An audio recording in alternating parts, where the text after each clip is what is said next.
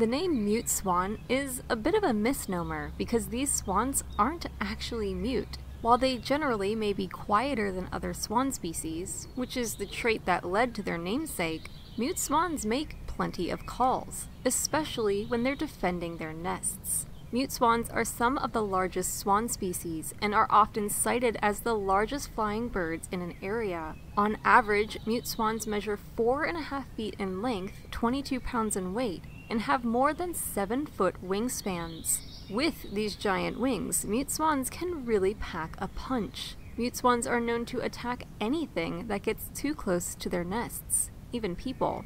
They're so protective of their young, mute swans have literally knocked kayakers out of their boats in an attempt to keep the humans away. These swans are in fact quite dangerous to children who venture too close, and they are able to kill smaller predators with heavy wing beats. Hey, we said it in our swan episode and we'll say it again here, swans are not as romantic as they seem.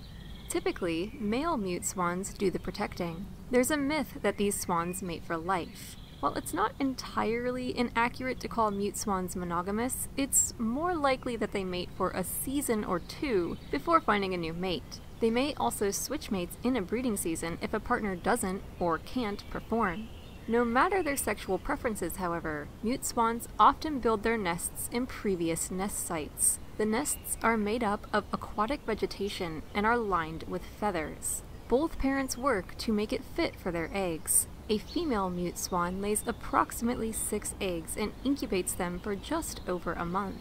The chicks only stay a day in the nest, heading to the water within their first 48 hours of life. This is pretty typical of waterfowl species. Most birds want to get their babies out of the nest as soon as possible, because baby birds confined to a bird nest make an easy meal for an opportunistic predator, and bird nests are often breeding grounds for bacteria. Mute swan cygnets are able to fly about 2 months after hatching, but they won't begin breeding until they're 3 years old. Mute swans are natively found in Europe, Asia, and Africa. They spend their breeding months in the northern parts of their range and migrate south for the winter. They've also been introduced to places such as Japan and North America.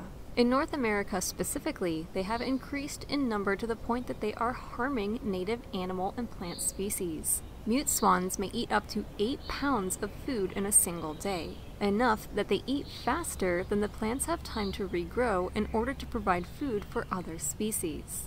This is specifically bad for similarly sized native animals such as Canada geese and trumpeter swans because of competition for food. Smaller waterfowl can't reach as deep as these large bird species, but species of a similar size collect food from the same areas as mute swans. If that food is depleted, then someone may go hungry. Of course, for mute swans in their native ranges, this isn't as much an issue.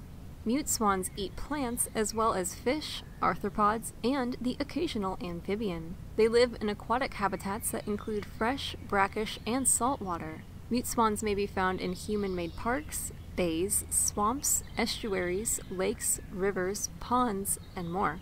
Mute swans are generally white in color and can be identified from other similar-looking species by the bulge on their beaks. Adults are usually large enough to defend themselves and their babies from predators. However, young, weak, and old mute swans may be taken by minks, raccoons, and other predators. In the wild, mute swans may live to be 2 decades old. For more facts on mute swans, check out the links in the description. Thank you to Alicia Lopez for today's request. Give a thumbs up if you learned something new today, and thank you for watching Animal Fact Files.